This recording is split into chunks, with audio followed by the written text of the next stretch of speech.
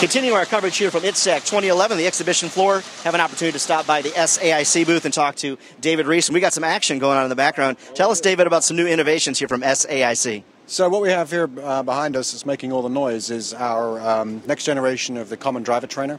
Last year you saw we added a second seat so we could put a boom operator in an MRAP. This year we've also brought in a weapon system so we can now train the entire crew in coordination, not just of driving, managing obstacles and convoys, but also then doing basic defense of the vehicle if they're in an ambush situation or as they appear to be, or if they're dealing with any threats that pop up during the course of their journey. Sure. The system's in service with the Army, and we're hopeful that this next variant will go into providing continued support for MRAPs in the future. Sure. Now, what's the feedback been so far from in the field? What's the feedback been from those using the trainer?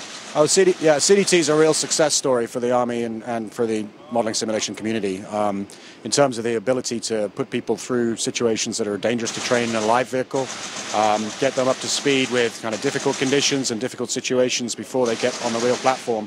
It's just really been a cost saver, it's been a time saver, and at the end of the day, it's been a lifesaver. Now, in terms of the technology of the industry, is this the first trainer that has the ability to have two people in the cab? Then you've got the turret trainer as well.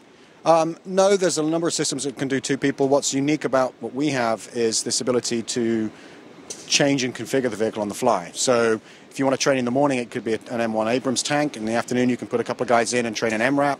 You can network the systems together, so you could train platoons of vehicles in movement, mix them up as you need to.